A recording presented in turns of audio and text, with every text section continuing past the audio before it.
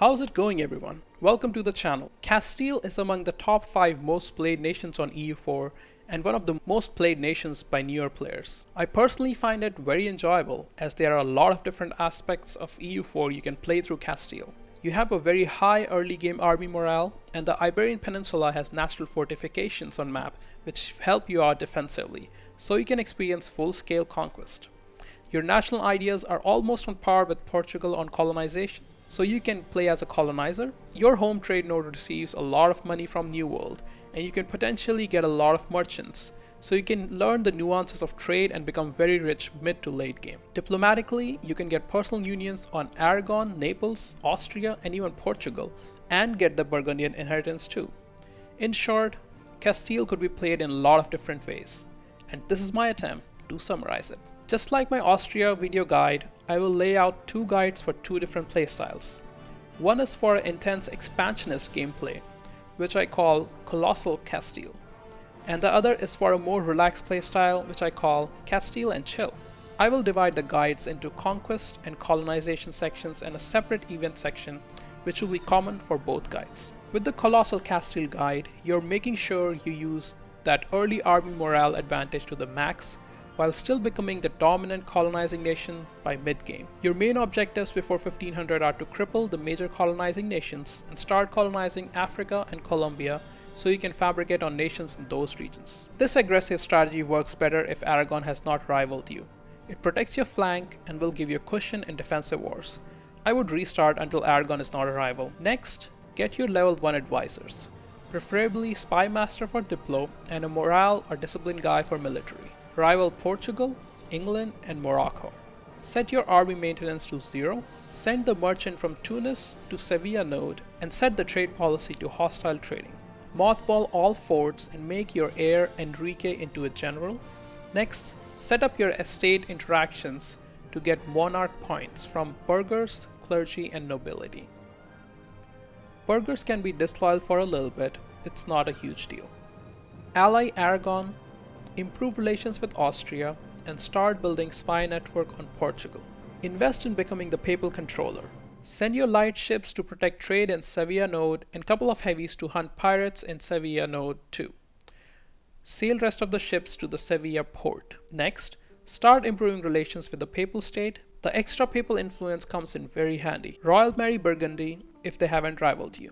If they have rivaled you, don't worry too much about it. You can still get Burgundian inheritance. Royal marry Aragon if they haven't sent you a proposal yet. You might not be able to ally or royal marry Austria at the start, but keep improving relations and ally them whenever possible. You should also ally and royal marry Navarra and diplo vassalize them later. Embargo your rivals. Those are the steps you need to take for the first month or so. Next are some general guidelines I follow while playing Castile. First, wait a few years, and when you have some money, take the naval doctrine of shipboarding. It's literally free navy. Use the papal influence buttons. They are very helpful. If your ruler is 50 years of age and Enriquez is still alive, disinherit him. A 50 prestige hit is better than decades of 000 ruler and a potential civil war event. Keep your monarch point focus on military until you get to level 4 military tech. Then switch to admin focus till you get to your first idea group. Then switch to diplo focus. Your first idea should be exploration, administrative, influence, and quantity in that order. Your sequence and difficulty of conquest will depend on who is allied and rival to Portugal, Aragon, and Granada, when does the Iberian wedding fire, and who gets the Burgundian inheritance. So your campaign might go a bit differently, but you have significant army morale advantage compared to your neighbors, and you should win most wars. Don't forget, you get extra army morale with starting missions.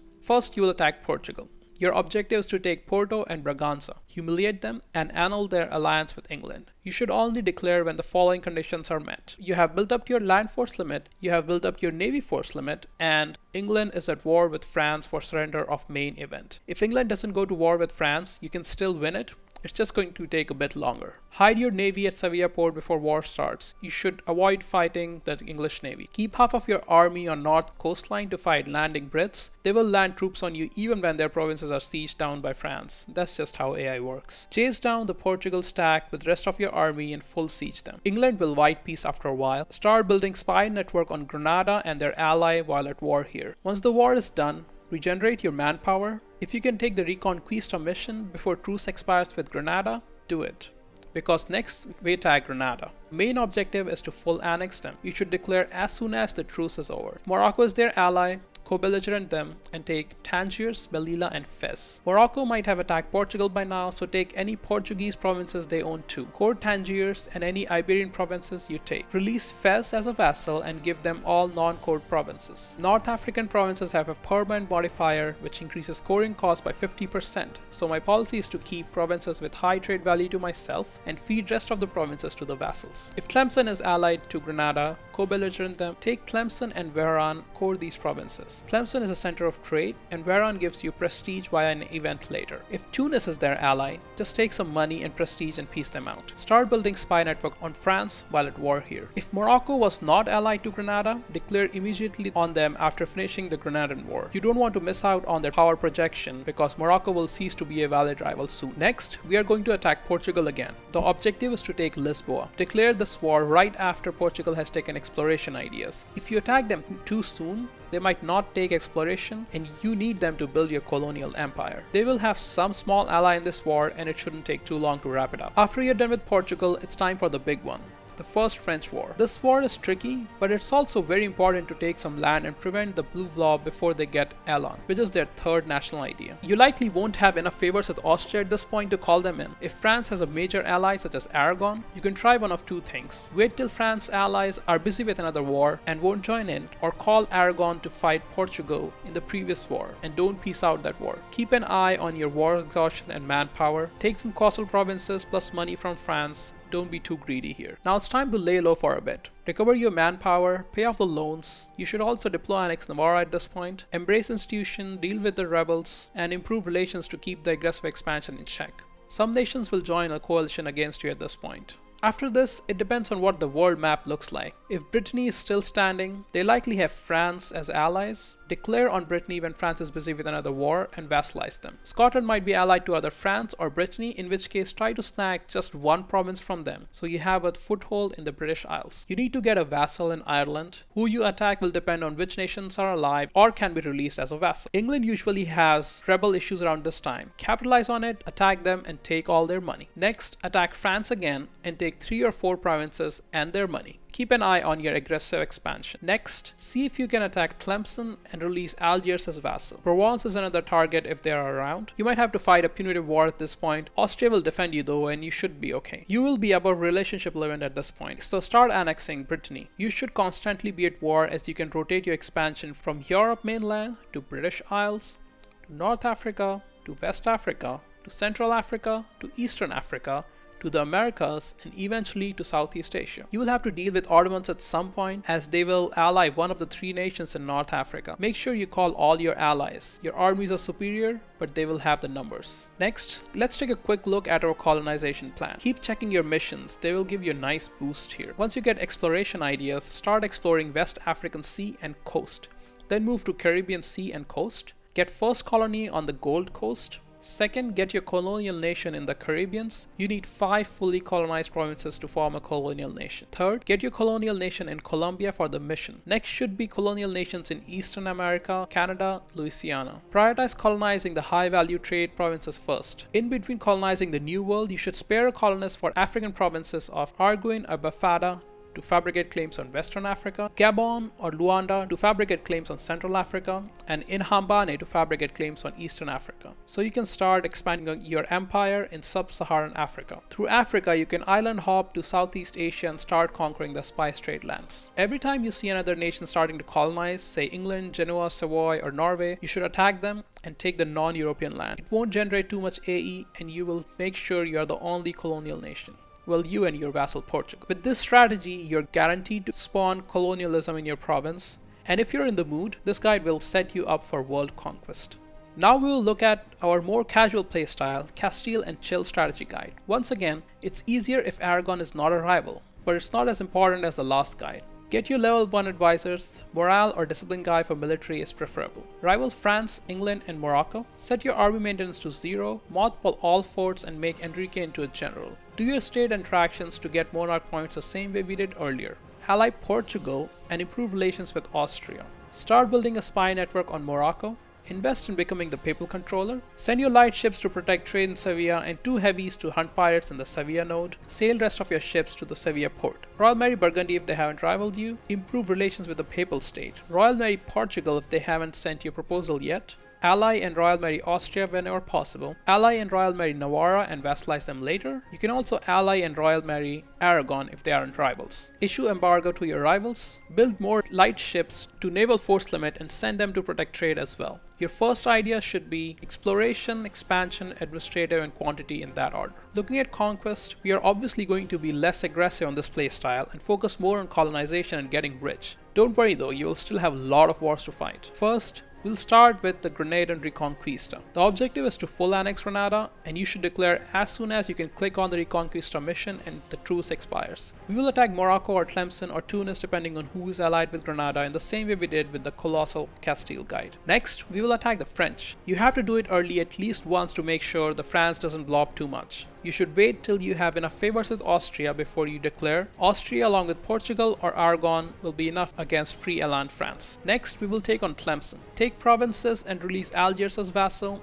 If Iberian Wedding hasn't fired yet, you can wait for favors to accrue till Aragon or Portugal can help you out. Next wars depend on the diplomacy among other nations. You should attack Morocco again and feed some more provinces to Fez before annexing them. Next, you should concentrate on getting the Western African provinces as you start colonizing. Once Iberian Wedding fires, you can break your alliance with Portugal and start to take them out bit by bit. Idea is to vassalize them eventually. In this playstyle, you'll be mainly focusing on colonizing and conquering overseas provinces. These overseas wars are really easy to win as they have significantly lower military tech than you. Once you get exploration ideas, start exploring West Africa sea and coast, then move to Caribbean sea and coast. Get first colony on Gold Coast, follow your missions and get your colonial nations in Caribbeans. Get your colonial nation in Colombia next for the mission. Next should be colonial nations in Brazil, La Plata, and then the Americas. In between, you should spare colonists for the African provinces I mentioned earlier, so you can start your conquest in Africa and Southeast Asia. You will have some competition in colonies, but you should still be the biggest colonizer. Conquer all the small nations in Americas and put your colonialism CB to good use. This guide likely won't lead you to world conquest,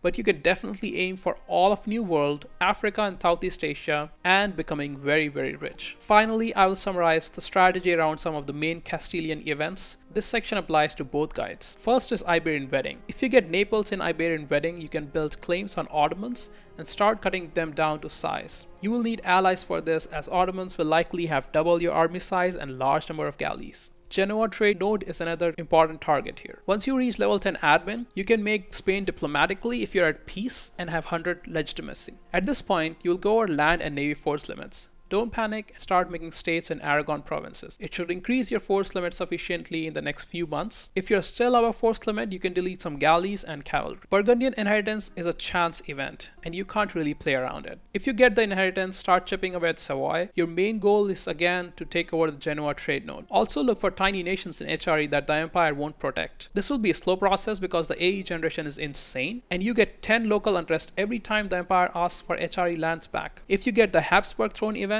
keep an eye out on Austria and claim throne when possible. There are few events associated with conquering Granada. In the Torquemada and conversion to Moors event, I always take the toleration option as it gives +1 stab. Another one is War of Las Alpujarras. This event will fire when you're converting one of the Muslim provinces in Granada. You will have to deal with about 35k rebels. Then there are some more rare events that don't fire often. You could get a personal union or Portugal if you're royal married to them. This is a very rare event which can happen between 1550 and 1650 with mean time to happen of 2000 months. That's 166 plus years. Definitely rare. Another one that I see more commonly in the 1.25 patch is Navarran succession war between Castile and Aragon. You will be the defender, so your allies along with Navarra will help you out. It's an easy war to win. However, you end up with PU over Navarra, which means you have to wait 50 years instead of usual 10 years as vassal to annex them. This concludes our guides for EU Castile. I hope you enjoyed both guides and the general strategy for varied playstyle, and I hope it will help the newer players just a little bit. Thanks for watching, and I'll see you in the next one.